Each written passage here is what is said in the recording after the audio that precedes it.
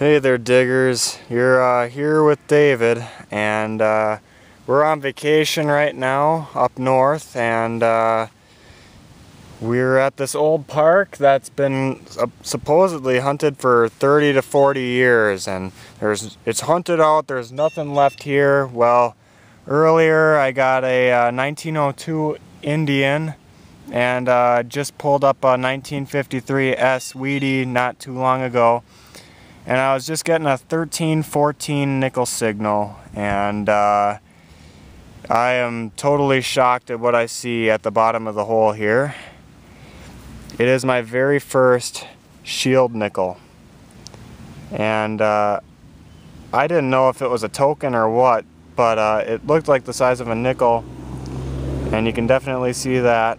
That's definitely a shield, so I'll have to be very careful in cleaning it up so that I don't damage it. But alright, we'll get back to you if there's anything else. Hopefully there's some silver in store for us. Get back to you soon, diggers. Bye.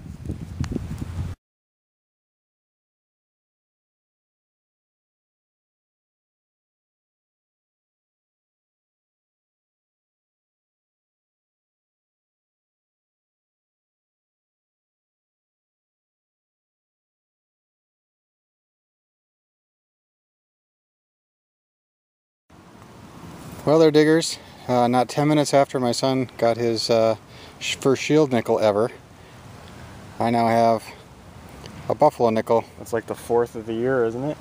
4th or 5th, I'm not exactly sure. I can't tell if there's a date on it or not. But we'll take it. We'll take it. We'll take it. That's 2/3 of the nickel trifecta.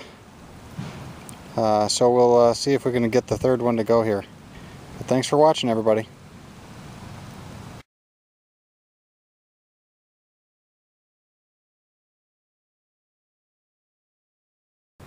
Well, diggers, we're back again to the same park we were at yesterday. This park has some age to it.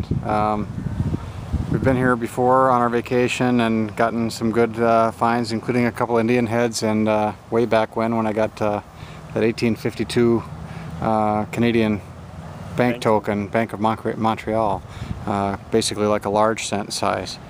Anyway, yesterday as we were finishing up, we didn't get it on film, but we got a 1920 wheat penny and a 1901 10-ore silver coin. It's about the size of a half dime. And today, out on the same place, we've been at it over an hour, and now my son Dave here has got a handful of clad, and one wheat, which I'll show you here in a second. And then right there in front of my gloves is where I just got a signal that's 1237. So far in over an hour, all I've gotten before this coin was 2 zinc pennies, and I thought I was digging another zinc penny. It was giving me a perfect 1237, said 3 to 4 inches deep. It turned out to be a little bit deeper, not much, but a lot of tree roots in this area.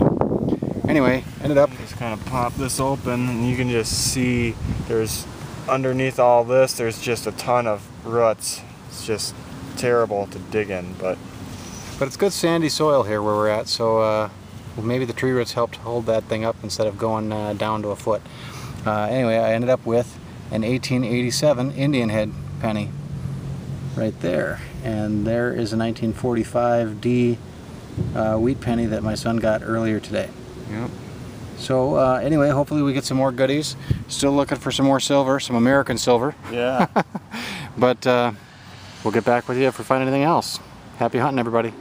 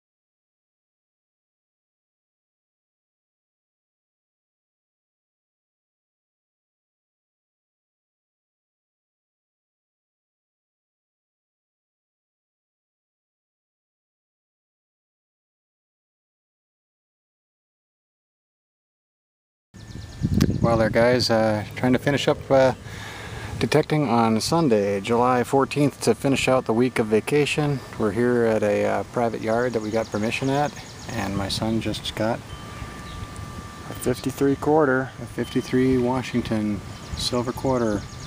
Silver number 10 for him for the year on the coins. Didn't pinpoint very well, so I ended up scratching it right there on the right side of the wing, but still happy to have it.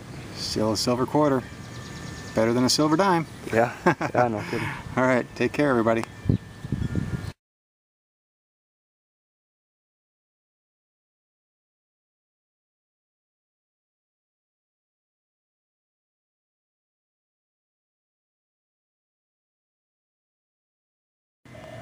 Well guys, I have my first old coin spill after getting a 1942 Wheatie out of the hole and filling her over and stepping on it. About ready to go back on with the show. It gave me another signal, 1545 this time. It was originally a 1243 on my CTX 3030, and I reached down in and with my shovel and lifted a little bit of dirt out, and now I see both a silver dime and what appears to be another wheat penny. So I'm going to get these out of the hole and see if we can see what they are. First, it's two wheats back to back. Oh man. How about that? There's the back of one. I don't know if that's gonna... Oh man, that's awesome. So I'll set that up there. And then this Wheatie.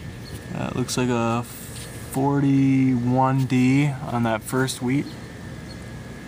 Let me see what that one is. That one's got really good detail because of the... That's a 58D. Oh, just barely made it. So those two along with the 42 plain. And now, is it a Rosie or a Merc? It's a Rosie.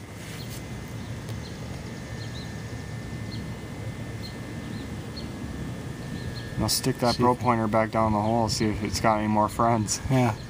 Come on, focus already.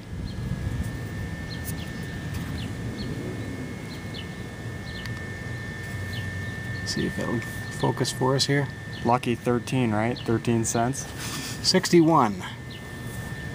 All right. Let's stick that pro pointer down there and see if there's anything else. No, unfortunately not. All right. That was it. But 3 wheats and a silver Rosie in the same hole. That's awesome. Happy to have those. Take care, everybody.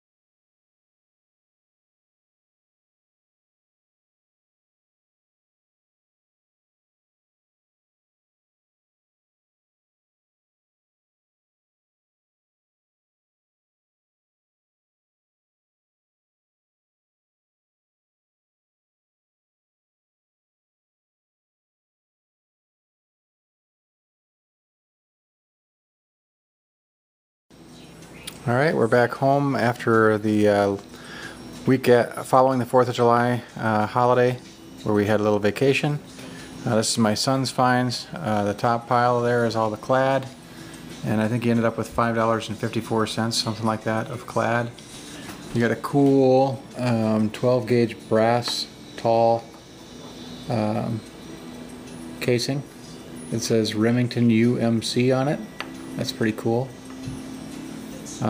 You got a number of old pennies, including a 1902 Indian head and a bunch of wheat pennies that he got throughout the hunt, throughout the week.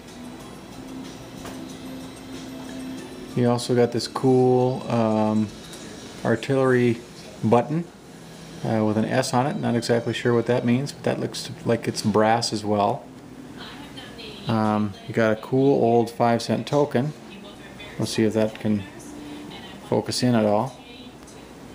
There.